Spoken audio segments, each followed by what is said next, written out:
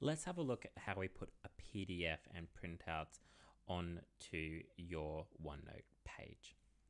So for this activity, you will need a PDF. And if you don't have one, that's okay. Over here, I've actually put a PDF in. So this is just a resource to use. So if you don't have a PDF, just quickly follow this with me. So what we're going to do is we're going to double click on that PDF, and there it is. We're then going to go to the top right-hand corner and click the share button.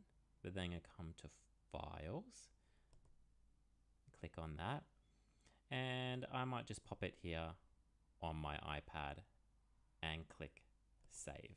Now you save it wherever you know best. When we're done, we just click done, and now we have a PDF on our iPad ready to do this activity.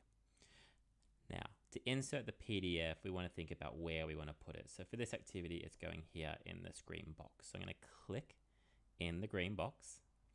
I'm going to make sure I'm here on insert, and I'm going to come over to PDF. So we click PDF, and I'm currently in recent, which makes this super easy. If you're not in recent, you might be somewhere like here, and that's where I actually saved it. So that makes it easy to find as well. So I'm going to click on where I saved my PDF. It's going to prepare, and then what it does is it pops it down on the page like this. And so there's my PDF. And it also puts the file in for you as well. So if I scroll up, there it is there. And you can get rid of that if we don't need it. So you can always click on that little PDF icon and then go delete.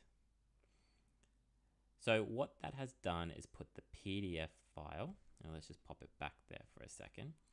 That's our PDF file there, and this here is actually our printout.